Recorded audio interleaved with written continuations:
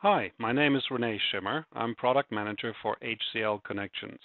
Today I want to spend a couple of minutes to talk about the latest release of HCL Connections, which we are releasing today.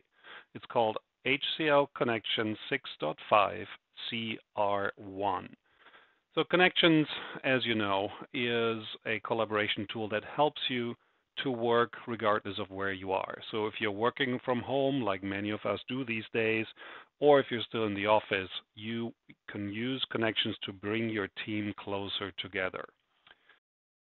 CR1 adds, or brings back, I should say, a mail integration in the Connections top navigation, so you can have email at the tip of your finger no matter where you are within HCL Connections.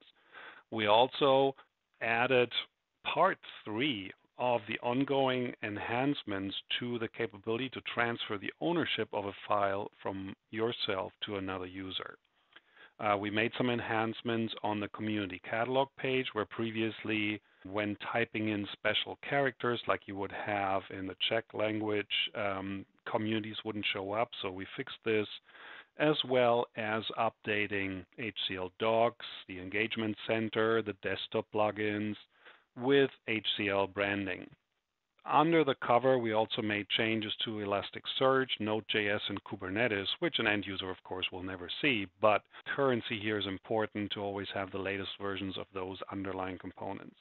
What the end user will note, however, is that with CR1, we closed the gap for end user-facing languages in the UI. With 6.5, we came out the door not translating into all the tier 1, 2, and 3 languages. Now with CR1, we have.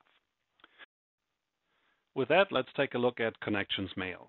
Connections Mail allows you to access your email inbox or your calendar anywhere from within Connections by adding 2 icons to the Connections navigation bar in the upper right-hand corner. If you can make it out in the screenshot, you see in the upper right-hand corner a bunch of icons. There's one with a red dot right next to a square. That's an email envelope and a calendar grid. As you click on the mail envelope, a window will open with your emails in your inbox. So you can take a quick glance at what emails have come in. You can read the first couple of sentences in the preview, but you can also reply all, forward, or delete that message. In addition to looking at emails that are in your inbox, you can also write a new email and send it off right here from within Connections, never leaving the work that you're currently looking at. Same is true with the calendar. If you click on the calendar square, a preview of your calendar will open up, showing you all meetings that you have for the day, but you can also jump ahead or back into the past, select any date from the calendar you want, and look at what events are scheduled. I did record a separate video on this capability, so if you found this video, you're already in the right YouTube channel, HCL Digital Solutions, where you will find another video talking about Connections Mail. You'll also find another video right there talking about the transfer file ownership. In fact, you'll find 2 videos. The first video I recorded was about transferring the file ownership on a single file. So you select one file and then you can say, this file I should no longer be the owner of because I left the project. There is a new person running the project, so this person should be the new owner. And we added that in 6.5 so you can easily do that as an end user. What we added now is the capability to select multiple files, which you see in the background there on the screenshot, where you can select multiple files with a checkbox and then transfer those files to a new owner.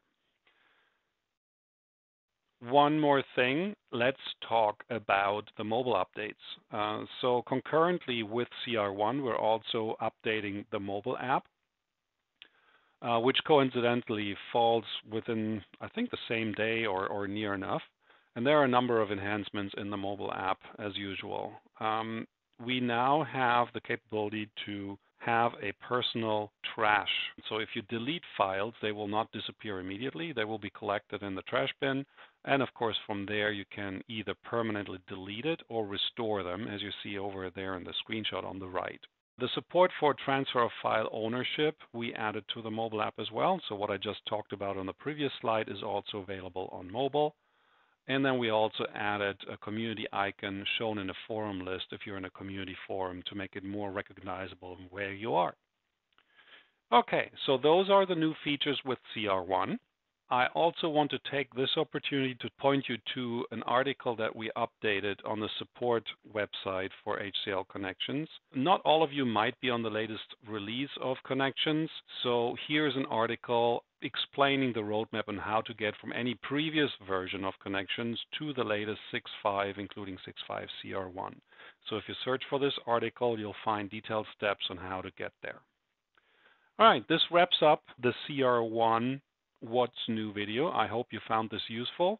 Here are some additional pointers. You already found the YouTube channel since you're watching this video, but I want to remind you that we also have a design partner program. We have the Idea Lab out where you can post ideas or vote on other people's ideas. And we have the lab advocacy problem in the Connections Consortium. If you have any questions related to those topics, feel free to reach out to your HCL contact, and we're happy to give you more detail. With that, thank you very much. I hope this was useful, and I'll see you next time. Bye-bye.